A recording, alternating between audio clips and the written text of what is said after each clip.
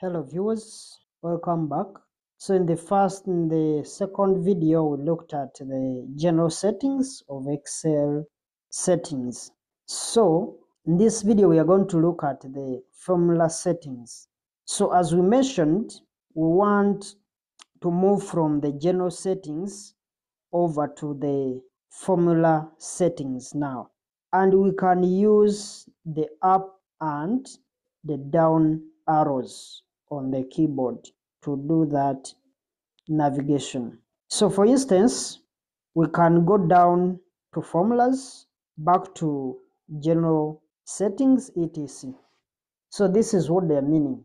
We can use these down arrows to move from this to that, like that, like that. So now what we want to focus on is the formula settings.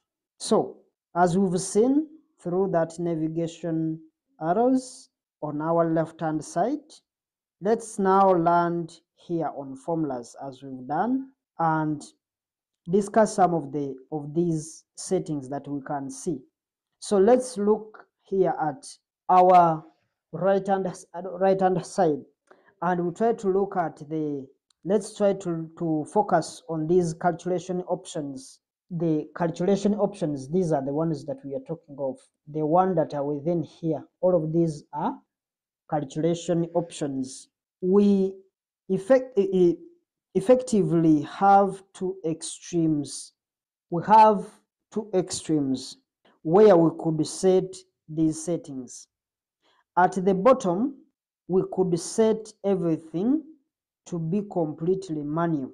These are the extremes that we are talking about.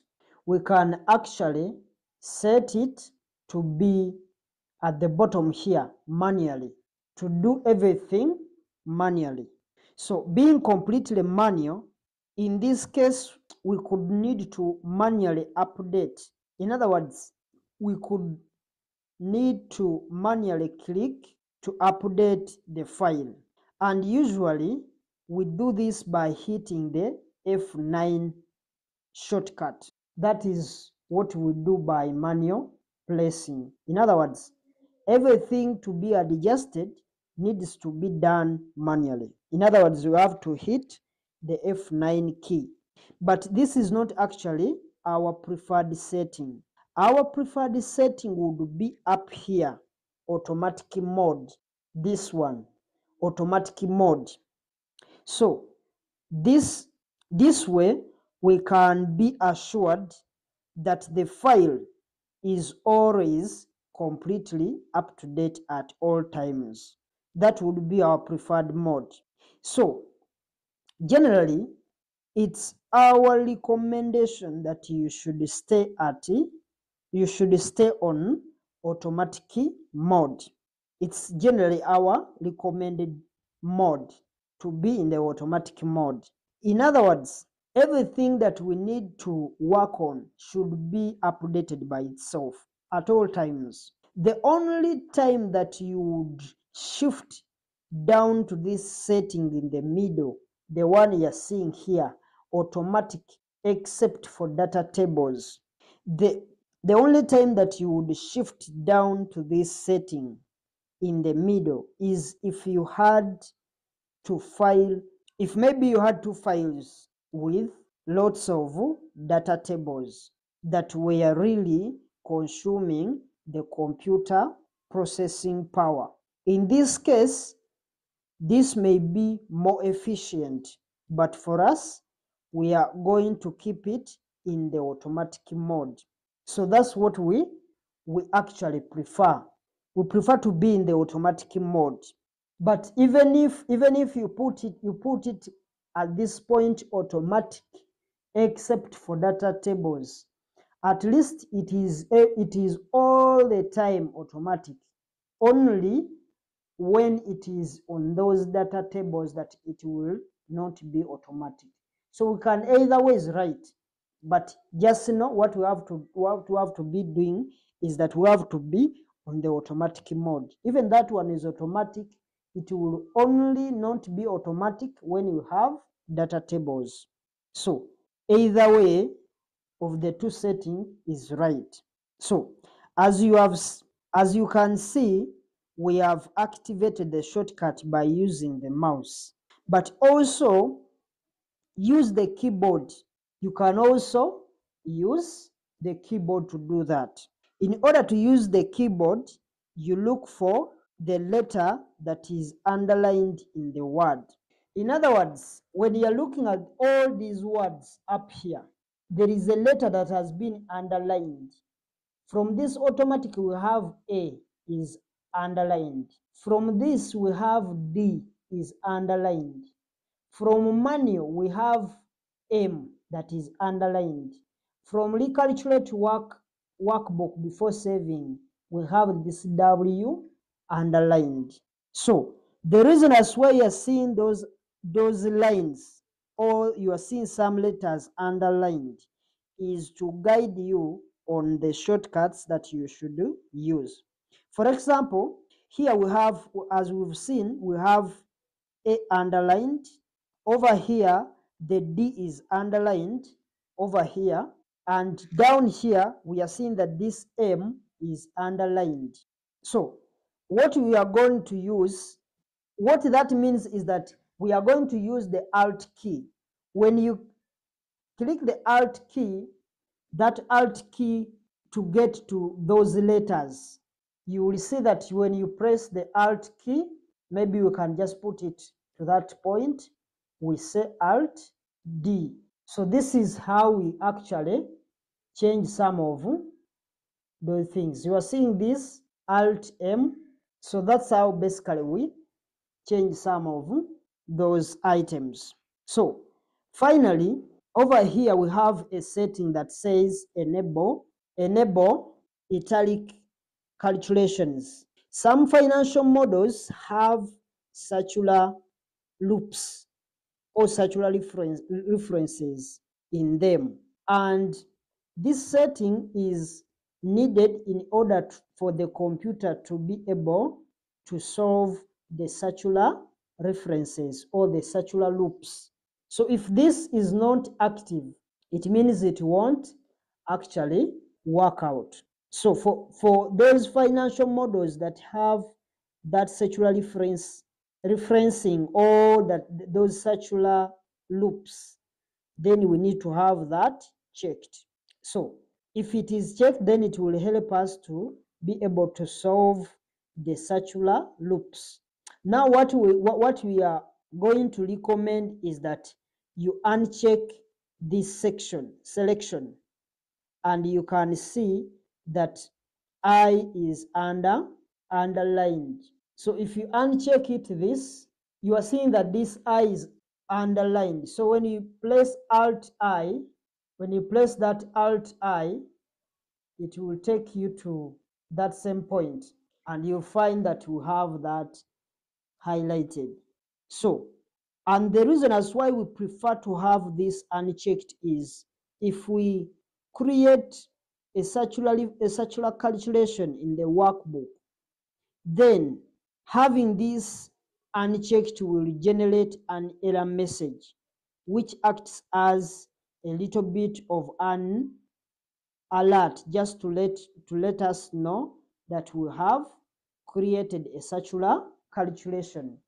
Because if we leave this one checked, it means we will not know that we have actually gotten a circular calculation. But if we leave it that way, when it is unchecked, it means the software or Excel will make an error or will make an alarm to let us know that we have actually done what we call iterative calculation. But if you want the answer to come out without bringing that error, then you can leave that checked.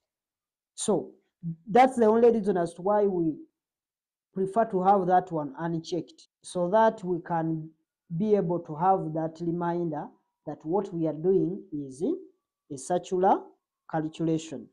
So that's what we are focusing on under workbook calculations. Now finally, down here, if we scroll to the bottom, if we scroll down to the bottom, you are going to see that we have the ability to enable background error checking. We have the ability here to enable background error checking. Now, if you have error checking, if you have this error checking enabled, in other words, if that enable background error checking is active, in other words, it is checked, then Excel is going to flag errors using a flag of this color. And by default, this is green because this is the color that we are seeing inside there. The color that is here is green. That is by default. But you can actually have the ability to change that color to any color that you wish. You can actually change this color maybe to yellow, to red, to blue, whichever color, but it is by default green. So that's the flag that you will see, which will show that there is an error. So now with error checking enabled, Excel will flag anything below this line as an error.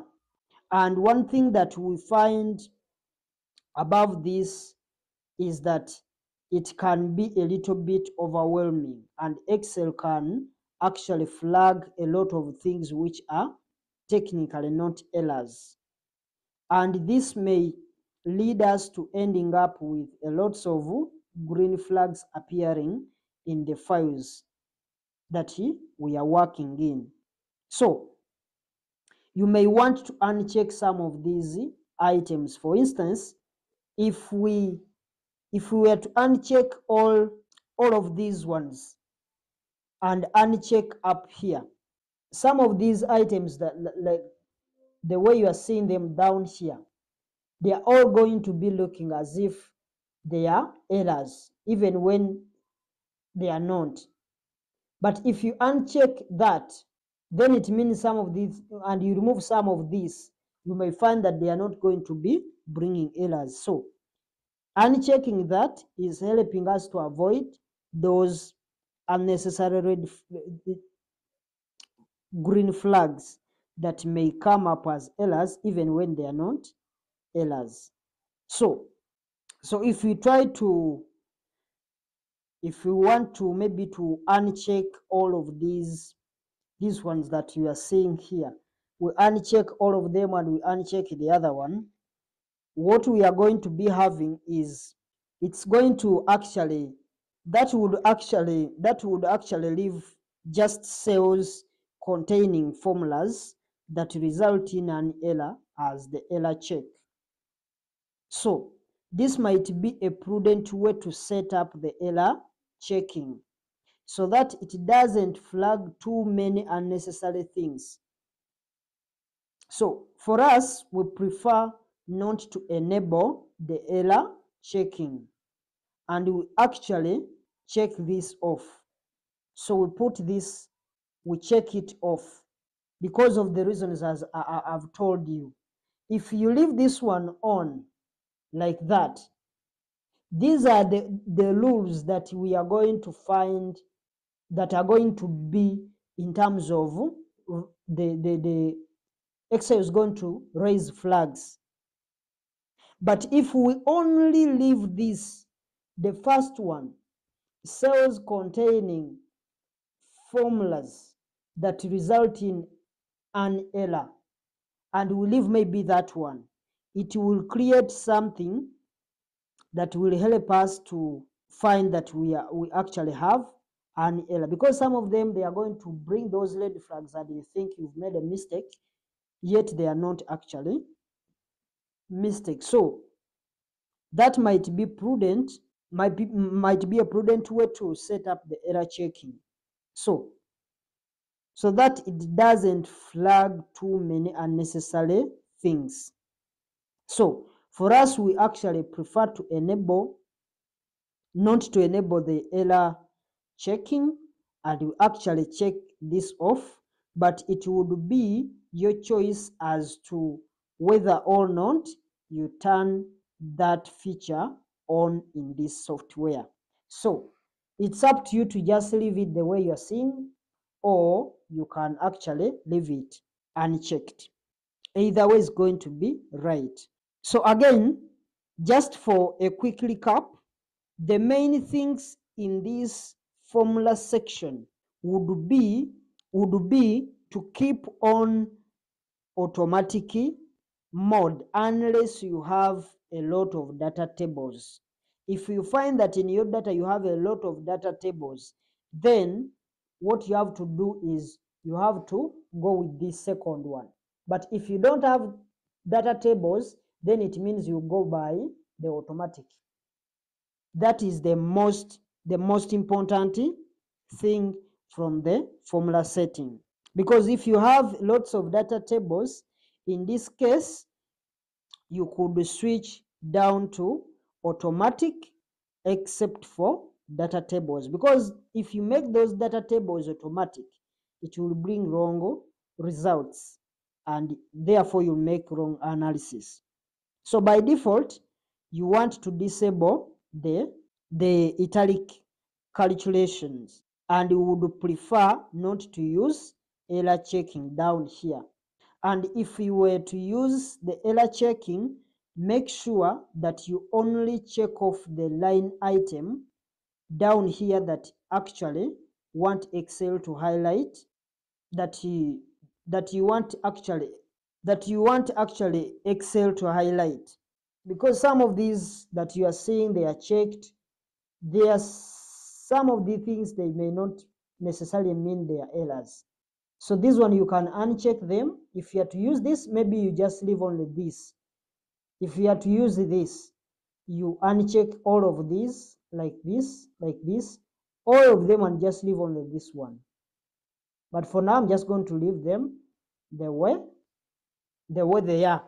So let's jump ahead, and we will see in the next video we try to see other settings other than those two that we've looked at, because those two that we have actually looked at, they are the main settings that we need to put more emphasis on.